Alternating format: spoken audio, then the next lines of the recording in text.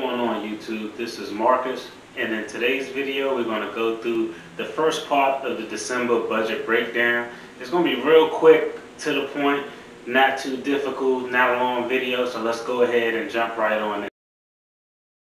Okay, we're back at the whiteboard. The only thing I'm putting on the whiteboard is some of the major expenses that I carry through the first half of every month.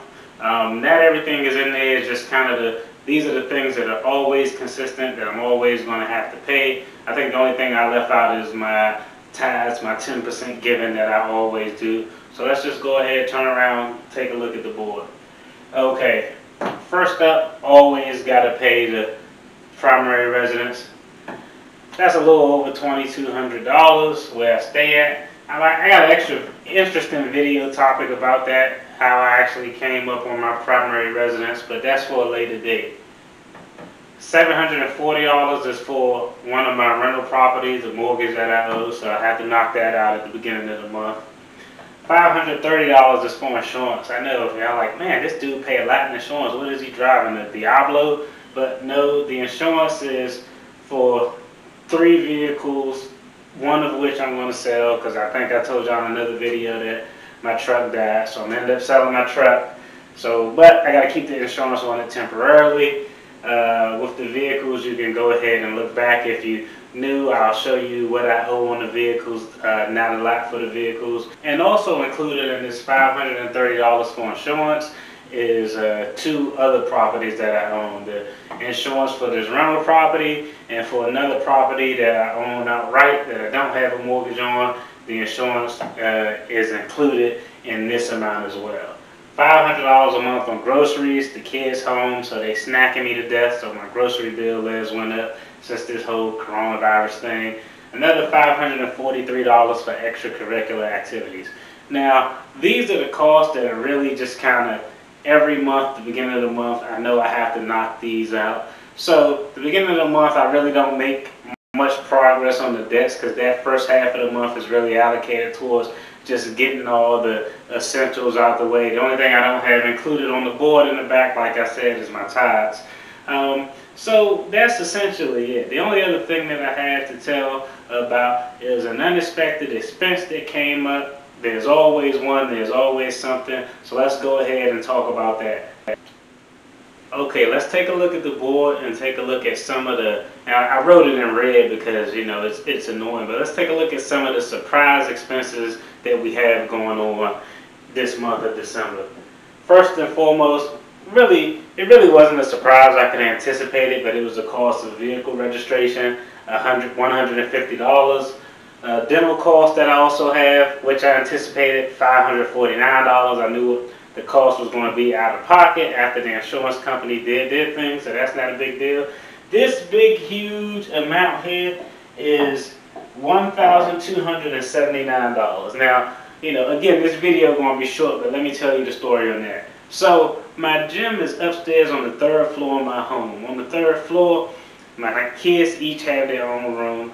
There's a guest room for, you know, when their company come over, they can stay in. Then there's a 4th bedroom up there that's just, it was nothing. So I said, hey, I'm going to make that into my gym. So I initially, during this whole coronavirus thing, I was working downstairs on the 1st floor.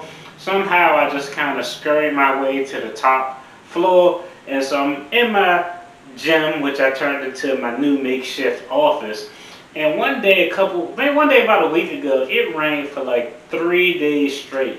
And I was in here, I think I went downstairs to get a snack, an apple or something, and when I went downstairs and I came back up, I saw droplets of water all on my desk, all on my laptop, and I was like, what is going on? And so immediately every room has a skylight in it. So I'll go grab my super long ladder, I want to make sure that skylight not leaking.